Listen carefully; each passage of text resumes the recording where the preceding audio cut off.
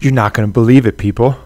We have Duncan Trussell here sitting down with us right now today. Hare Krishna. Hare Krishna. What's going on, my brother? Welcome to the Warrior Poet Project. Thanks so much. Thanks for the tour, Aubrey. I'm kind of blown away. Yeah. Had no idea that you had this sprawling complex behind you because you're such a humble guy that well, you don't like the I don't know, man. I think my head would get really swollen if I had a massive gym / warehouse / creativity suite. Well, you know what, Duncan? I'll tell you what helps. You know what helps is when ayahuasca tells you your water borrowed from the ocean that the ocean forgot. Tells you you're gum on nothing's shoe. You're not even nothing. Yeah, you're the gum on nothing's shoe. Ayahuasca, like, have you seen my indoor volleyball court? Because I may be gum on nothing's shoe, but I have an indoor volleyball court. Yeah, ayahuasca doesn't care. That's cool. And of course it does all. I mean, yes. Clearly, obviously, all things are just waves of particulates rushing through time. I get that, but there is something very sweet about having success in your life. And I don't think there's anything wrong with that. Absolutely. And so it's really cool to see how it's manifested around you because it's you know, actually, I was just reading this really cool Buddhist exercise where I want to memorize it, but it's from one of those scriptures, and you list what the body is composed of. It's actually just a list of liver, spleen, saliva, blood, feces, semen, all the things inside your body, brain. You list it, and the idea is that each of these components, when separated from the body, they are no longer attractive. Like if you take the most beautiful woman in the world and take her hand off of her body and you had the hand laying on a table and said, this hand is from the most beautiful woman in the world. Well, I mean, you get arrested. Like, what have you done, you psychopath? Well, you're right, with the exception of one thing. What? The vagina. Because I used to know a company called Fleshlight that pretty much made a living out of selling these things. Out of selling models of vaginas. But the vagina bottle, which I have penetrated and come inside of many times, because when Joe was sponsored by them, I fucked the Fleshlight a few times. Have some it's always a sad moment when you come inside of a flashlight.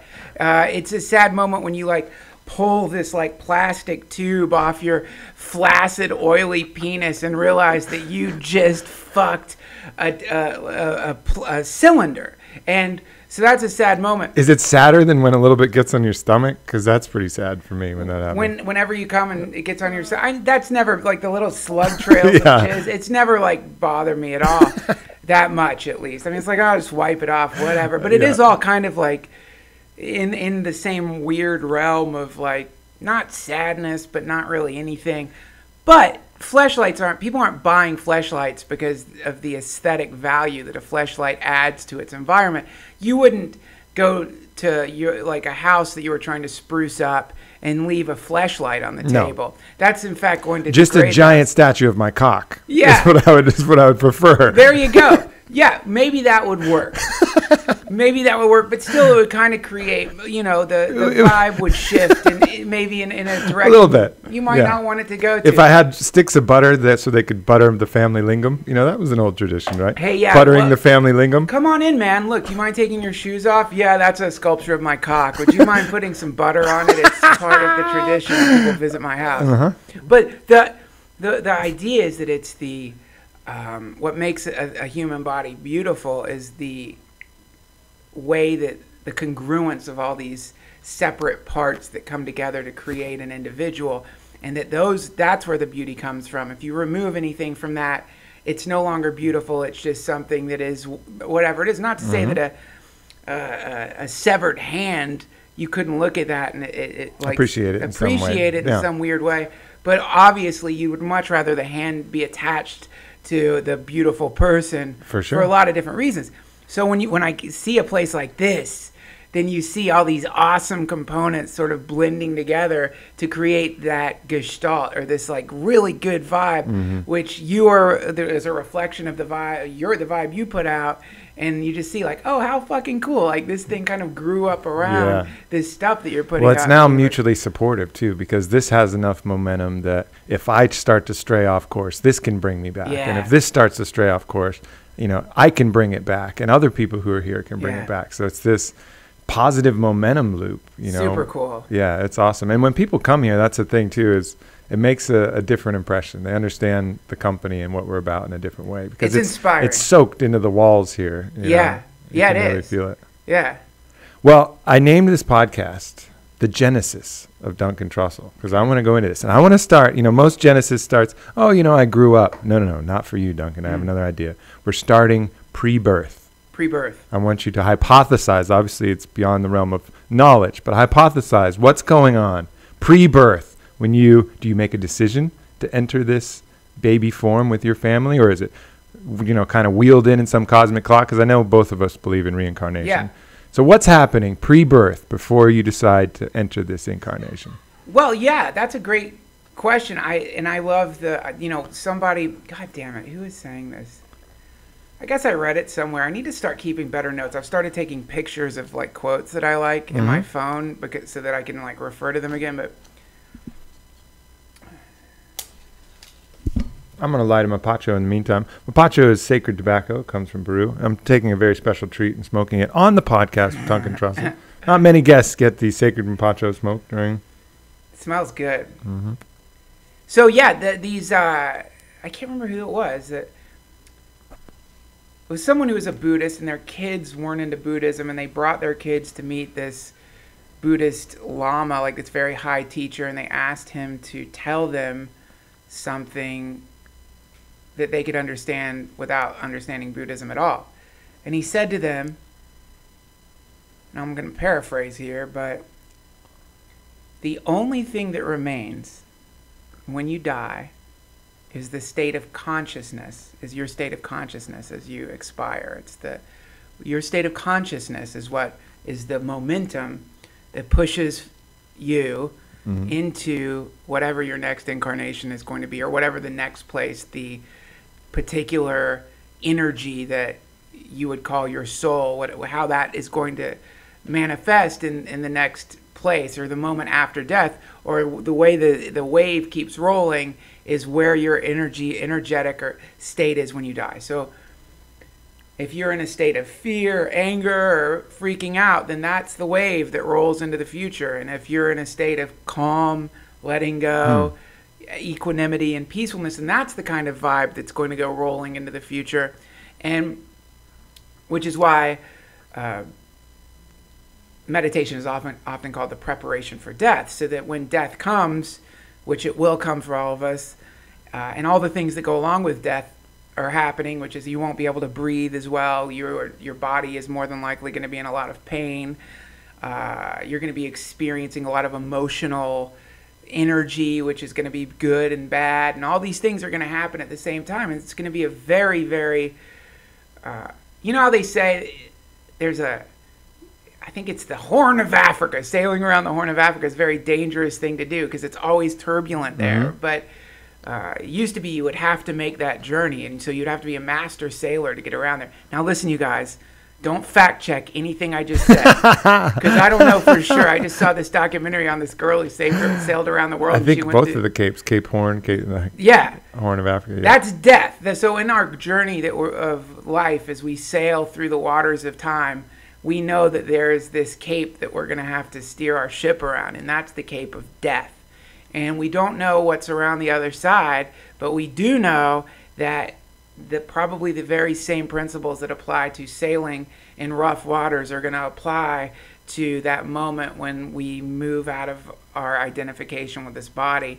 And so that means if we can keep a clear head, if we can stay calm, and if we have had practice in navigating through these waters, then when this moment happens, we're going to be able to, it'll be a piece of cake. Well, that's what, doing these medicine journeys has done for me, is because it really pushes you past that point, particularly ayahuasca. I mean, you feel like you're past the point of your death. You accept it, you move on, and you're in that place. It looks like your death. And doing something also like Vilca, which was the snorted DMT, 5-MeO DMT, NN-DMT, and bufotenine.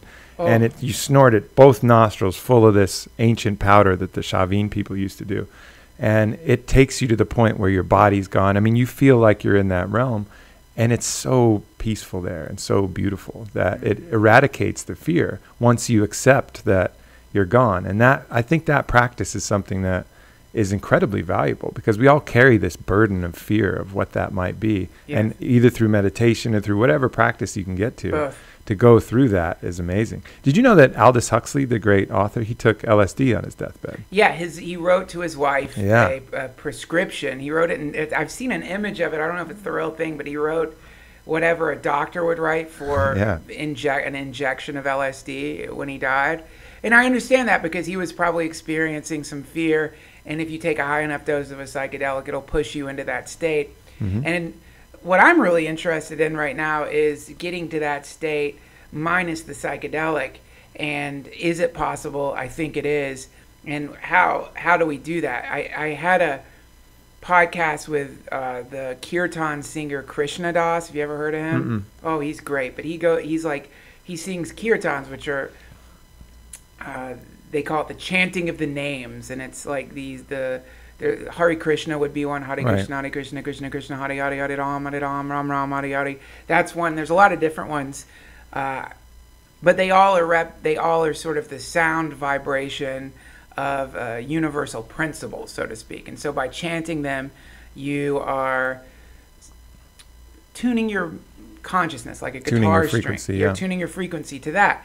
And so that's his practice. And he's a child of the 60s, as a lot of the people in the satsang that I like to hang out with, the Ram Dass camp.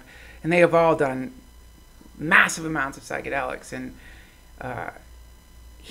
so they were very familiar with the benefits that come from it. And they're very vocal about the fact that if not for the psychedelics, they never would have gotten to a place where they were in. Yeah, it's almost like I describe it to people. You can meditate, but unless you know where you're going, it's like you're wandering aimlessly in the woods, and you don't know when you've arrived, and you don't know what you're looking for. But psychedelics can show you where you're going, so that all of these other tools can help you get back. That's right. I think it's a wonder. They all is permissible if your intention is to wake up, because if you can wake up and you can reduce your own suffering and fear, or transform your suffering and fear, then what's going to happen is the ripples that you're sending out in every moment are going to reduce the fear of people around you. Mm-hmm. And that's beneficial to the planet. And the planet, like any other organism, wants to be healthy. And so it's going to back you up in that pursuit. Yeah, that's for sure. And so any way that as long as the intention behind it is, I want to ease the suffering of people on this planet, as long as that's the intention behind it, and you're one of the people on the planet, so start with yourself. I want to ease my own suffering. Then you're going to find a lot of allies spring up out of the blue that are very happy about the fact that you've gotten to this place, almost as though your entire life was to reach that place. And all these people just come out of the woodwork like your tutors or your teachers that have been assigned to you by some very loving, super intelligent force that is really excited about you waking up. It's really cool. And psychedelics are one way to get there. I'm really into Buddhism right now, man. It's so badass. I'm getting deeper and deeper and deeper into it, because it is, for me, my experience with psychedelics has always been blast off in the highest places I've ever been on, like on LSD in particular, MEO DMT, also DMT.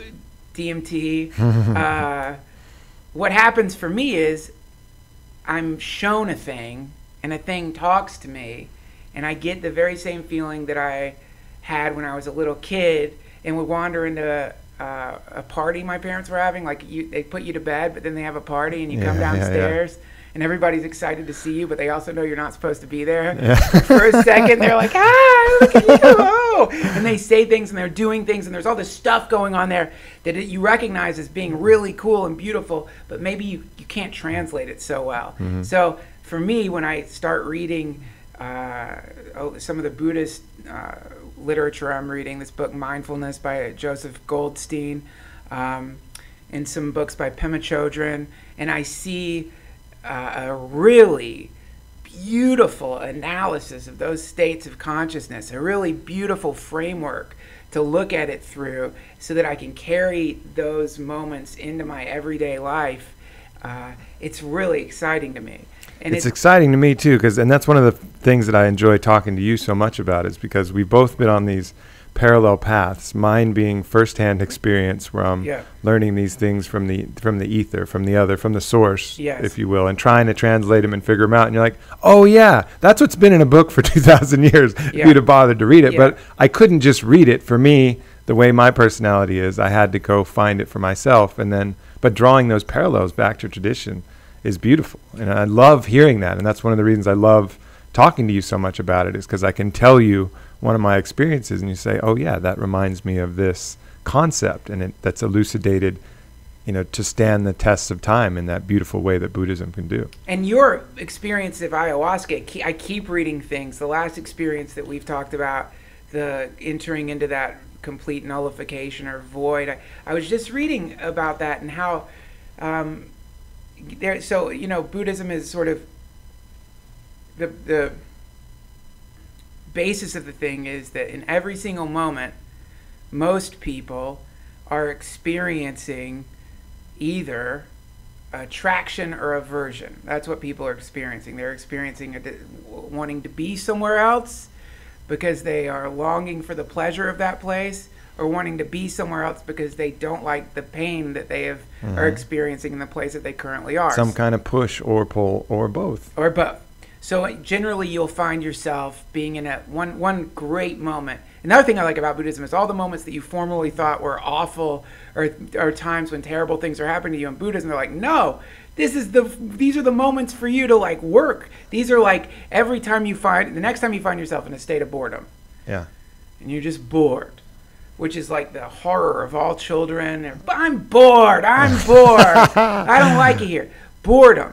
So boredom equals, in Buddhism, boredom equals aversion. It's aversion. You are feeling bored because you don't want to be where you're at that very moment. You want to get out of there. A classic example is shopping with your girlfriend, right? Is there ever a moment where you feel deeper levels of boredom and aversion than when you find yourself in a purse store and you realize you're going to probably be there for 45 minutes to an hour, and you've got to there's nothing for you there. Nothing for you there. You're not buying purses. Let's imagine that you're actually... What about an elaborate game of sexual bribing? What do you mean? That's generally what I do in shopping situations. Right. You want that? Yeah. Well, let's see. Open up your repertoire of gifts to bring to me later. Yeah. So now you're trying to move from that moment of pain into pleasure. So a great place to practice is if you go shopping with your girlfriend. It's a great place to practice Buddhism because you will begin to experience the desire to speed into the future to get out of the place that you're at. So the interesting thing in Buddhism is that what it's saying is, here's the deal. You are formlessness, ultimately. Everything that you are is in a constant and endless state of change. Now, we know this in the big scale of things because we can look at our parents, and then we can look at a picture of them when they were a child, and we see the person I'm looking at now is old and wrinkly, and the person I looked at as a child is very healthy. So we see there's that big scale change happening. But in the little, minute, momentary way, we're constantly moving. We're in a state of going from point A to point B. We get up to use the bathroom. We look around. And so our visual field is in a constant state of flux. Our visual field is constantly changing. So we are in a constant state of change, which means that we have no permanent self. And the idea that there is a permanent self is one of the primary delusions that Buddhism has identified, and also one of the primary causes of most of, if not all of, a human suffering is their attachment to the delusion that they are a permanent self, and that all resultant activity to try to escape from the ultimate truth, which is that we are nothingness, is a movement that is could be compared to somebody on fire trying to put out the fire. Only this case, the fire is the realization that we are nothingness, and the movement to put out the fire is everything we do to create an identity or to hold ourselves as a being. And so it's funny because you realize almost everything you've done in your life is essentially a long-running temper tantrum where you have just been doing anything you can to avoid being still, because if you stay still for even the shortest amount of time, very quickly the thing that you think you are starts merging into the everythingness that you actually are, and for whatever reason that's not a very palatable state for an ego to be in. And so that's really cool, man. And I always go back to the gum on the shoe of what is the term? I was water. I was two things. I was not only nothing. I was the gum on nothing's shoe, or I was water borrowed from the ocean that the ocean forgot. That was that feeling. It seemed like it was not a comfortable feeling. No. Yeah. So. Right. No. Right. Definitely not. I wanted to be special. I wanted to be something unique. My special self. This thing that kind of came out to have this great purpose, and it was. And it was illustratively taking that from me and saying, no, on another perspective, you're nothing. Like, we're all nothing. We're all part of this ocean. And the distinction of this is myself versus the collective is something that we create ourselves. That's right. But then, it gives you that place. And I think it's important to get there. But I really like the Toltec belief that once you achieve that, you can go act through your controlled folly, is what they call it. And the controlled folly is understanding that, but still acting in the normal way, still engaging in life as if everything that you previously thought was true, but keeping that deeper truth and then acting however you want. So yeah, if you want to, eat cheeseburgers and go do whatever this earthly thing that you like, makes sense to you, you can do that. And it's just your controlled folly. Like, at some level, it's folly. It's not real. But at another level, you can enjoy the shit out of it freely. Enjoy the dream. Enjoy the dream. Because when there's so many times where I've been in the midst of it just happened. It just happened today. I had the strangest dream. I had this dream that I had a little girl but I was a bad father. I had like a 6-year-old girl. I was a bad father because I hadn't been it was really weird. Like, I was in a divorce, hadn't been taking care of this kid. The mother was really tired, and I was aware of the fact that I'd been this sort of disregarding this child. And there was a lot of guilt inside of me. And weirdly, I'm sorry to tell a dream, they're ultimately boring, but weirdly, like, Jesus was in the dream. The, like, stereotypical, like, black light poster Jesus. And he's, like, watching the whole thing, but he thinks it's funny. The whole thing, he's, like, smiling and watching this thing happen to me. But anyway, I wake up from this awful nightmare where I'm a bad dad. And the ensuing relief that comes in it from a dream like that, we're like, oh, thank God. I'm not in that life. Oh, thank God. Oh, thank God, I'm free from that life.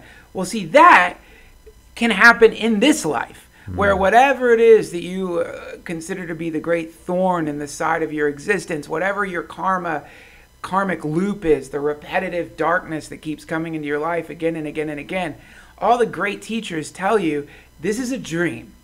And not in the sense of we're just saying that. It's literally, you are in a dream. You are nothingness that has temporarily become somethingness, which will return to nothingness, which will return to somethingness again for infinity and infinity and infinity. And your great attachment to all the minutiae of your life that's causing you all this suffering is called clinging. You're clinging to a thorn bush. You are there. It's like there is a love tornado, a tornado of bliss and joy that at any time can suck you into what is called nirvana. But rather than get sucked into that, you're holding onto like a barbed wire fence that is cutting into your hands, and you have confused the agony and pain of that with yourself. You think your pain is yourself. You think if you let go of that fence and you're no longer experiencing the constant aching darkness that has followed you through all your days, you will no longer be anything at all, and the result will be hell. When in fact, according to the teachers, all theoretical, from my perspective, though I have had little glimpses of what that might be, little minute glimpses, the ensuing state that happens the moment you really release yourself from the attachment to your identity, and after you surrender to being the gum on the foot of nothingness, is apparently a kind of infinite bliss, which then will allow you to enjoy your life. It's not as though you get that state and suddenly, like, now you're no longer working on it, or now you no longer have a family, or now you go wandering into the woods. It's just that now when you sit down with your kid or your wife or your friends, you actually are listening to them, and you're actually there for them, and because you really are yourself, and you're not in pain anymore. So now you're really giving. You become fit for service for yourself and to others. Yeah. Again. You know, it takes away all of those. I remember I had a really powerful experience on the Wachuma where I realized that until you shed all of your fear, until you reach that state of fearlessness, which is why the jaguar is the sacred emblem to them, because in that South America, the jaguar is fearless. It has no known predators. It hides in the canopy of the trees. It's nocturnal. It's faster, stronger, has sharper claws, has no fear. So until you reach that state of fearlessness, you don't have free will. And attachment and ego and everything else that we think is part of it is really just some kind of fear. It's fear of not being important. It's fear of not having substance. So until you reach that point of fearlessness, you don't have free will. You're getting pushed and pulled. So the transformation into the jaguar is the gift of free will. It's the gift of being able to lay back and say, you know, I can decide what I want. So cool. And in that moment of free will, which is also a moment of incredibly powerful presence, that's when you can create whatever you really dream. Whether you're an athlete and want to create an outcome in your sport or your game, or you're in business and you want to build this attraction or friendships or relationship, that presence is like the gravity of the sun. And when you're burning with that presence, everything attracts to you in this easy way. But when you're caught in the push and pull and the frantic, as you describe, stamping out the fires all over your body, people are like, whoa, get the fuck away from that guy. He's on fire, you know? And that's exactly the opposite of what attracts. That repels. That actually will push you towards your fear, almost to show you, hey, you were afraid of this? Hey, what about now? What about now? Still afraid of it? Here it is. How about now? You know what? You're okay, right? That's why we welcome the fear, Aubrey. Right? Yeah, that's it. That's why we welcome the fear, because for me, I am a frightened person, and but I recognize that, and especially lately, since I've been somehow by some miracle managing to like regularly meditate, which is something I'm generally not very good at. Now when it comes, or as I'm someone who regularly eats marijuana too, and when the fear comes in that form, now at least I try to welcome it, because you're like, okay, here it is. Here is coming into my field of awareness. Here is the great demon.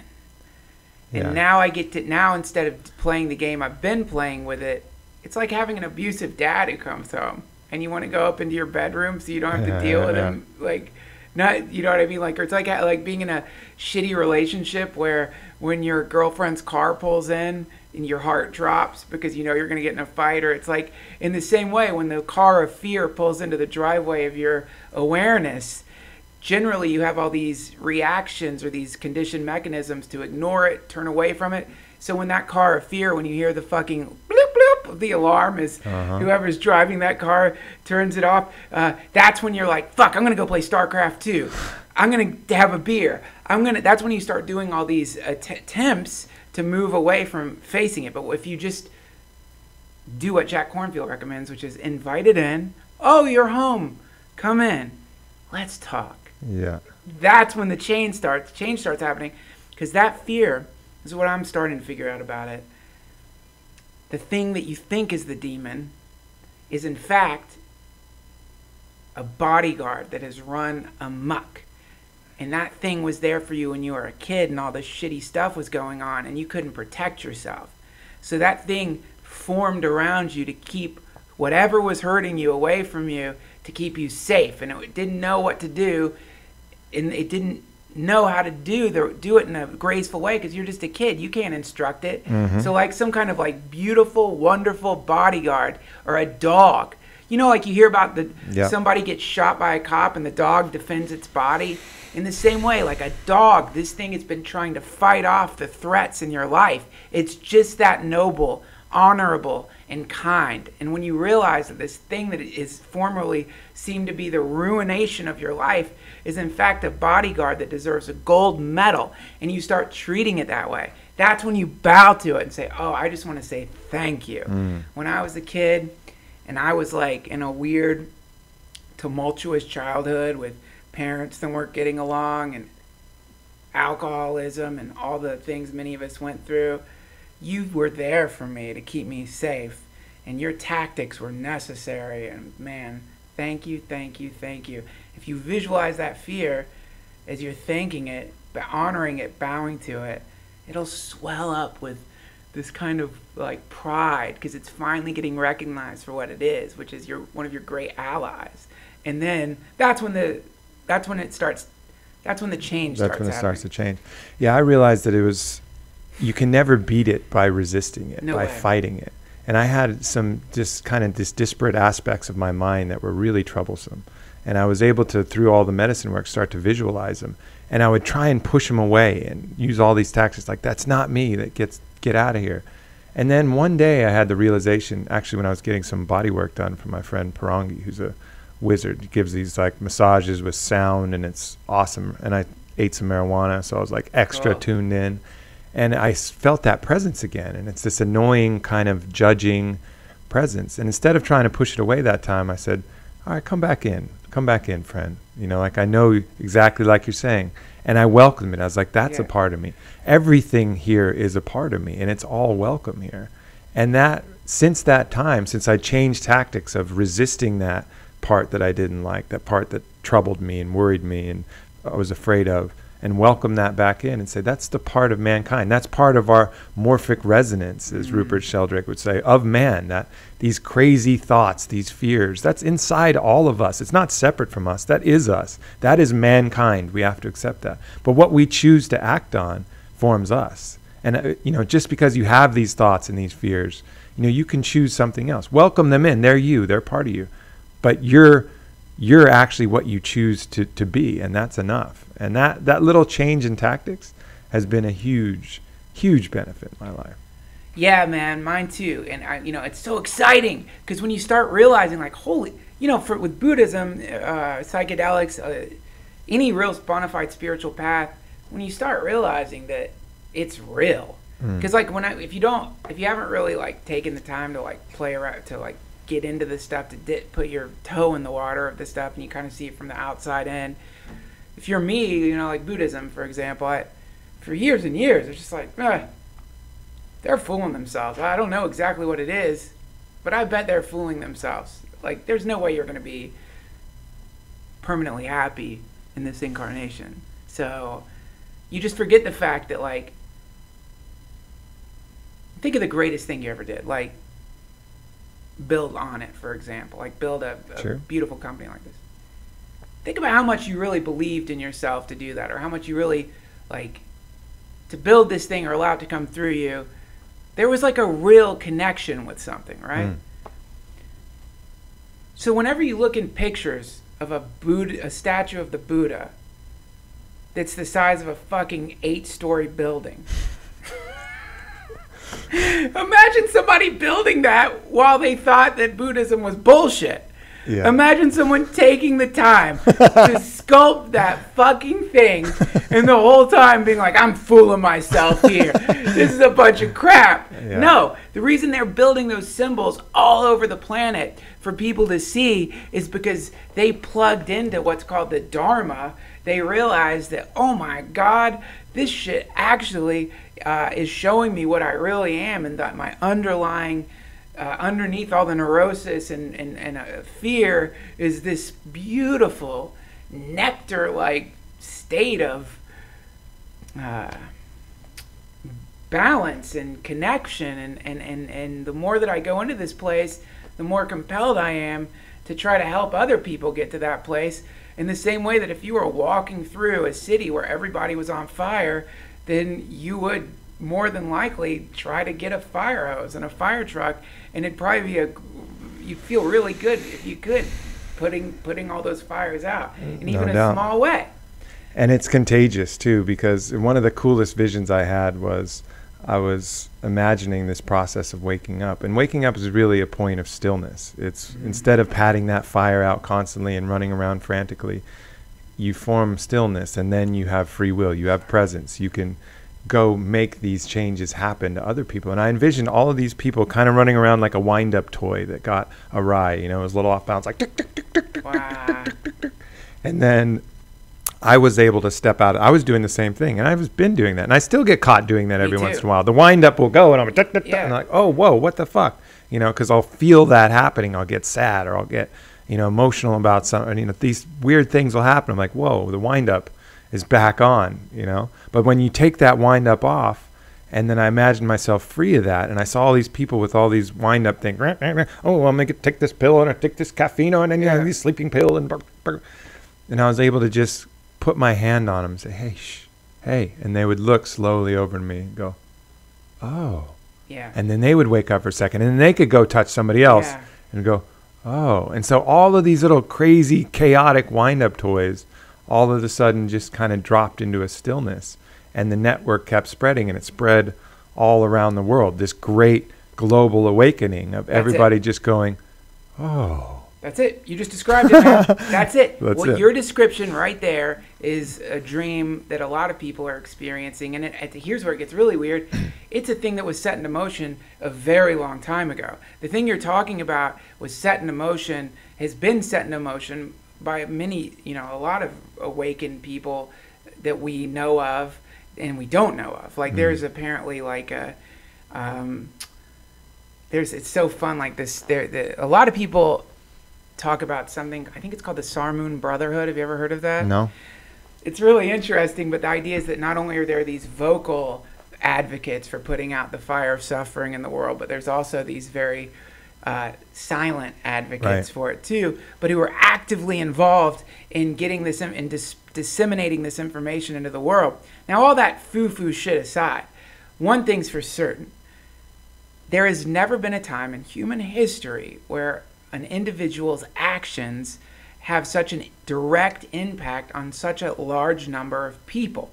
And to get a great demonstration of this in the negative, follow World Star Fights on Twitter, where World Star Hip Hop, World Star Hip Hop Fights, because they show fights. So like, you know, some kids will be in a schoolyard, or there'll be some kind of awful fight, and a guy will like just knock a woman out. I saw a Twitter of this like asshole. Some woman's running. There's a crazy fight, and he just punches her as hard as he can in the face, and he knocks her down.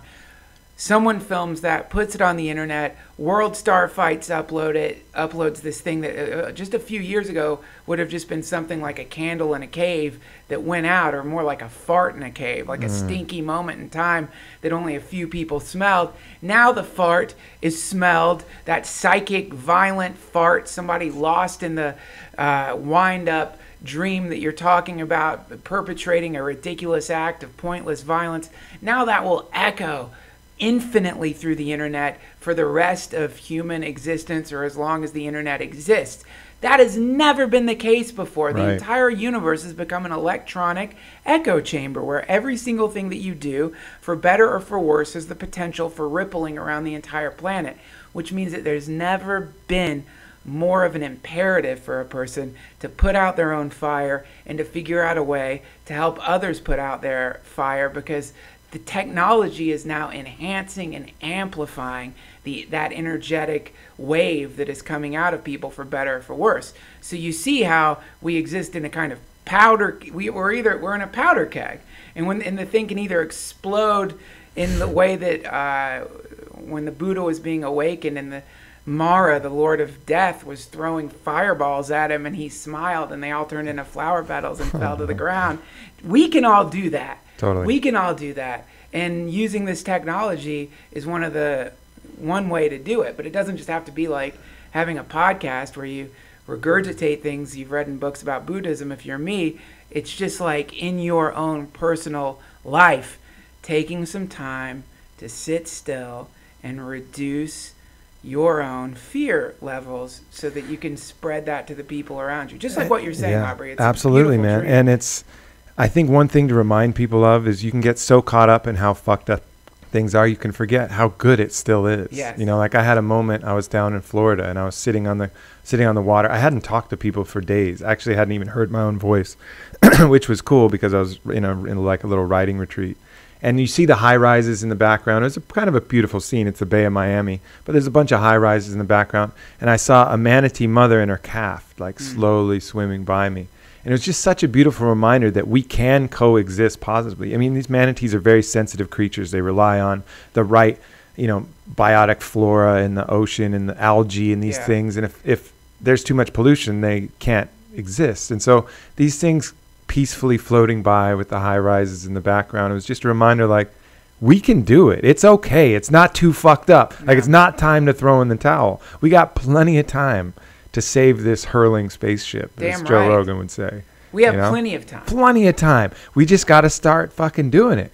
And it's the most beautiful time to live because we have everything at our disposal. Right now, we can get the entire earth is within our reach, within a few clicks of the mouse and a little intention to hop on a plane or even visit something virtually. Like we live in the most amazing time. It has its challenges for sure, but it's a fucking awesome time, which is why, to go back to the original point, which we never got to, the genesis of Duncan Trussell, I kind of imagine like, I feel like there's some distinction that remains when we cross over to the other side. We retain some form of self just because that's the structure with it works. Organisms have cells. The all has these. We're like cells in the organism of the all. It's still the organism, but there's still some kind of cell. And I kind of feel like, I personally believe that there's probably multiple different planets that have life, that are sentient. And there's a moment where these souls or spirits or cells of the all or whatever can kind of be up there and be like, man, where should we go next? Oh, look at Earth. Earth's right at that fucking turning point. Let's go. It's like, you want to go? Like, should we do it? And maybe we were sitting up there in a similar conversation to this, in the other. And we're just like, man, Earth. We gonna do it? We gonna do it, Duncan? Let's fucking do it. Let's fucking do Earth. Yeah. It's like, I'll see you down there. I don't know when, but I'll see you down there. Yeah, I love that idea. I love the idea of it at a university. I love the idea more like I called you up and was like, did you get it? I got accepted to Earth. Me too. Yeah. Holy shit, we get to go to that lesson. I like that. I love that idea. I love that idea so much because anything that comes into your life when you imagine that you're on a holodeck instead of on a planet, and whatever the thing that has come into your life is like, all right, let's run testicular cancer program 798 on Duncan, so that he can learn he's mortal. Let's do that because the dumbass has managed to fool himself into thinking he's not going to die. So let's he's veered so far off the path that he has actually gotten himself into a mental state of thinking that he's an immortal, which he is, but not in this fucking holodeck. let's zing him back. We'll just cut off one of his balls. He's going to learn that he's not immortal, and maybe that's going to make him a little bit less of a selfish asshole. And it sure fucking worked. And when these things like pop up like that, you're like, oh, okay, it's a class. Here it is again. The test. It's an exam. I didn't know an exam was coming. Pop quiz, bitch. Pop quiz. Okay, I can do this one. And for me, the pop quiz is testicular cancer is an easier pop quiz to pass than like my neighbor chastising me for keeping my laundry in the machine too long. It's those little shitty pop quizzes where you have that one moment where someone's confronting you for something that you think you're right about, and you have that one moment to decide that you're going to pick being loving over being right. Right. Ooh! Oh, man. Try to pass that fucking test instead of being like, no, bitch, every time I come into this fucking thing, it's filled with your goddamn urine-soaked dog carpets, or you can't fucking monitor the laundry room if I got my shit in there too long when you're using this thing apparently to wash all the clothes in Los Angeles. That's the shitty cunty side that wants to say that. But if instead you go, I'm really sorry about keeping my clothes in there too long. Right. You know what? I'll try to do better next time. Uh-huh. Woo! Oh, man. Be kind. Play around with being kind over being right. Doesn't mean be a fool. But a lot of the times, winning sometimes, like imagine arm wrestling. Imagine if you're somebody who when you get in an arm wrestling match with your little brother, if you felt the imperative to Smash win every him. time. Yeah. You're You're a psycho. Let him win. Yeah. Let him win because you love him. Right. You have nothing to lose. I have nothing to lose in the world from submitting to somebody who wants to control a tiny little bit of square footage in this dimension that has some washing machines in it. Nothing to lose. Yeah. Everything to gain from a chance to do that one little pull-up where you're like, oh, okay, yeah, no problem. Yeah, it's like confronting like the greatest fighter in the world. Like, I'll kick your ass, man. And he just goes, yeah, okay, probably would. You know, knowing he's the greatest fighter in the world. That's the guy you admire. Exactly. You know, like, yeah, you probably would, buddy. You look pretty tough. You probably would. Yeah. Just knowing he's a fucking dragon inside and just you can just breathe fire and fucking immolate him on the spot. It's like when I'm walking my dog. Yeah. There's from time to time, somebody has this giant fucking dog that they walk. Giant dog. Some kind of, maybe it's a mastiff or something. I don't know what it is, but it's a big fucking thing. And I have a little chihuahua, a little traumatized rescue chihuahua. Uh-huh. And so whenever the mastiff is coming, I have to walk around not because the mastiff thing is aggressive at all, but because my chihuahua is like, you motherfucker! This thing could definitely, I would say if not swallow my dog, just eat the whole thing, it can in a couple of seconds break it in half. Yeah.